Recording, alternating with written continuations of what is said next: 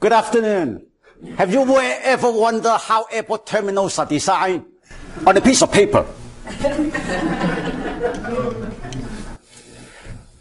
There are two airport terminal design concepts. The conventional designs includes the linear, the circular, the pier, the Y concept, and independent terminals. The evolving categories, you have satellites, you have midfield designs, you have the big concept, and you have a combination of phase-in development concepts. The linear concept is simple and direct. Very easy. Taipei Taoyuan International is a classic example. The circular concept is artistic and efficient. The example is Seoul Incheon Airport. The pier concept provides terminal expansion in all directions, Chicago O'Hare. The Y concept provides an airport's future predictable traffic. An example is Hong Kong International. Of course, the independent terminal are airports where you have dominant base air carriers, LAX. On the evolving concept side, a beautiful design concept is the satellite terminal where you Orlando International, futuristic and visionary. The midfield terminal, Atlanta Hartsfield, is by far the world's most efficient airport terminal design concepts.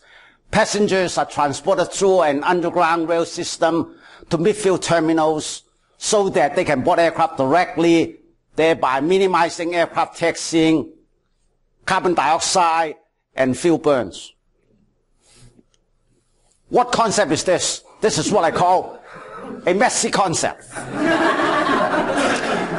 Actually, this is Heathrow International. It is a combination of a lot of concepts. The Y concepts, the pier concepts, and the linear concept. In addition, they have the terminal and midfield concepts. Terminal 5 right there is totally away as an independent terminal from the main terminal. The ongoing concept on airport terminals are going big. This is Beijing Capital International Airport.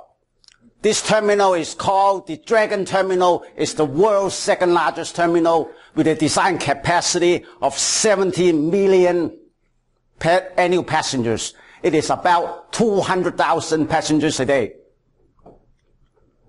It has an imperial garden in it. This is the world's largest airport terminal.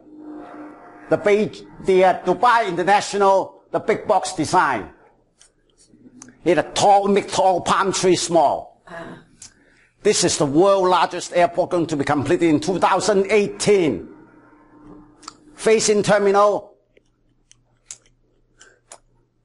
Now, in the future, you're going to have terminal design in all kinds of design criteria.